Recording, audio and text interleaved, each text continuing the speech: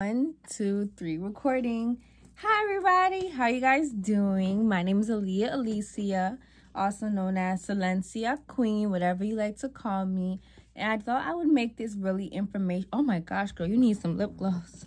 Okay guys, so let me just tell y'all, I had a very long day. I had a few meetings to go to, and then I actually just got out of another training session. Well, my first training session, but another meeting on the Zoom app, which is not sponsored at all. So as you can tell, my lip gloss, lipstick, y'all, my lipstick is totally off. I have chappy lips. Well, it looks chappy. This is actually a matte professional makeup lipstick, and I'm not gonna tell y'all what brand it is because this video is not sponsored at all whatsoever. This is out the kindness of my heart. I was looking on YouTube and there's not a lot of videos on the situation, or if there are videos on the situation, then they're just not really telling the full truth. So as somebody who's new and a newbie, just like probably you are, while I cut this lip gloss on real quick. Lip gloss. Why do I keep saying lip gloss? I don't know, guys. I own a lot of lip glosses as well as I make lipsticks and lip glosses. Shout out to Scott Beauty World, my business, my lash business, Lash with Leah as well. But this is not the video for that, so let's just go straight into it, okay? I got out of a meeting today with my agency leader, okay? Because there's a few things I got to explain to y'all. And I want to tell it to y'all raw and honest. Perfect. That is totally more suitable to be watching and listening throughout the video, because I know I can't listen to nobody who just looks at their mess, okay? So before I go on to get things done for today, because I have a stream tonight, my very first stream, I thought I would tell you guys how the hell the audition situation goes. First of all, it's 2024, so anytime you're watching this video, things have definitely changed. I took the time to research everything that was going on with BIGO Live back in like 2023, 2022, 2021, 2020, like way back, okay? And there isn't really too many updates or truth on how to audition. I just want to let the whole world know, first of all, if you are looking to work and get money on the BIGO Live app, there are requirements, which the only requirement would be you would have to be under an agency, okay? Now, everybody knows this. I mean, most people do. I don't blame you. I don't hate you if you don't know this, but it's just what it is. And I actually got, yay, approved to become an actual streamer. Oh, that's what they call it, host, yes. So I got approved to be a host, and this happened today. I found out today that I was approved to become a host. So my first stream will be tonight at 7 or 8 o'clock, as I let everybody know that my schedule, just real quick, I'm going to talk about my schedule. My schedule on BIGO Live is going to be on weekends from 9 a.m. to 5 p.m. if I'm allowed to stream that long. I heard that you're only allowed to stream maximum 3 hours. I don't know if that's true or not, but apparently, I will be on there all day, 9 a.m. to 5 p.m. on the weekends. And then on the weekdays, I will be working from 7 o'clock to 9 o'clock or 8 o'clock p.m. till 10 p.m. Eastern timing. I'm in New York. I'm from New York, but I'm around the Connecticut and New York and Massachusetts and Rhode Island area. So that's where I'm coming from. I'm not in the specific PST timing at all. So in the meeting that I had today, which was training, yesterday I met with her and I let her know that I was going to sign to her because she reached out to me on a very, it's a very raunchy adult website for people to network and meet each other if you work on Cornhub, which is also my side job, Cornhub. I'm only going to say Cornhub because I really don't want to say the word P-Hub. Okay, I will put the rest together. If you don't know what that is, then mind your business because you're probably a child then. And I literally wrote down like a list, 1, 2, 3. Okay, so it's just, okay, so it's 1 and then 2 and then 3. And then do I have anything else here? No. So I have like 3 pages of information down after I finally got approved. Round of applause to me. Yay! I'm actually an official host now. And I want to tell you guys about the audition process because I think that times have changed. You know, most people back in the day, what I heard was that how it worked was you would get invited by an agency when you become very popular, because if you don't know, you can stream for free like as a normal not host on BIGO Live, but then they also have the option for you to become an official host, which is going to be through the agency that you choose to work with. And this agency reached out to me through an adult site that I was looking for to meet people, to make videos on Pornhub with. But instead I got hit with the opportunity. This is a non-nude site at all. So I got hit with the opportunity to do something else, which is called live streaming. Live streaming is just like Twitch. It's just like going live on YouTube, which I've done for years because I did have a YouTube account that was over 50,000 subscribers big. And then back when I was famous with 20,000, because, you know, back in the day on Instagram, girl, when Instagram was developing, having over 20,000 followers on your Instagram was like everything. You're so popular. So I used to go live on there as well. So I'm not really new to live streaming, but I am new to working with the BIGO app. And I want to tell you guys how it works with the audition process, because I actually did this mess yesterday and it was so easy, so simple. So if you are assigned to an agency, I want to let you know that it shouldn't be hard at all. Now, most people back in the day, if you do not know, they used to do a invite where people will find you going on live for free. I'm just talking about companies, and I'm talking about you know, agencies. They would find the people live on there and then try to recruit them from there. There was also another option back in the day to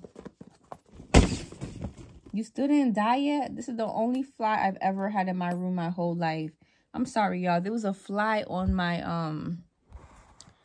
my Etsy light, and that was not cool. But it is summertime now, so a lot of flies seem to work its way into my house, and it's just so annoying. But they're around though. They're around. Okay. So the audition process for me was as simple as taking a 30 to 60-second video, which she asked me to do after the meeting. And I had to do 4 things. I had to state my name. I had to, my real name, at you guys, my real name. You say your real name. You say the time of when you're recording it. So yesterday was May 15th, I believe, right? I think it was May 15th.